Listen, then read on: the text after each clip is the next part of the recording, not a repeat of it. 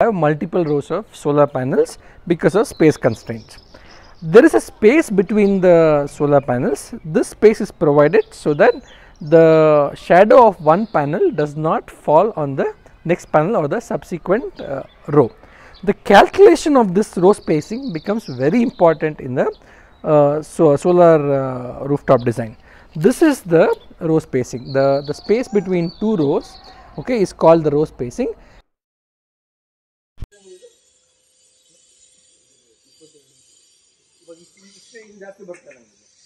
Almost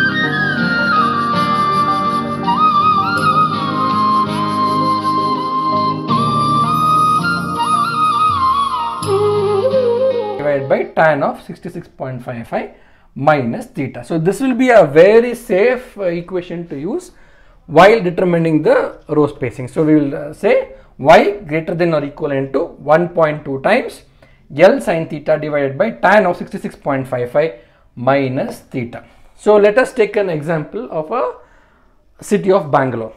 So here we have got the latitude angle 12.9 degrees. We have got the length of the solar panel as 2000 mm or 2 meters.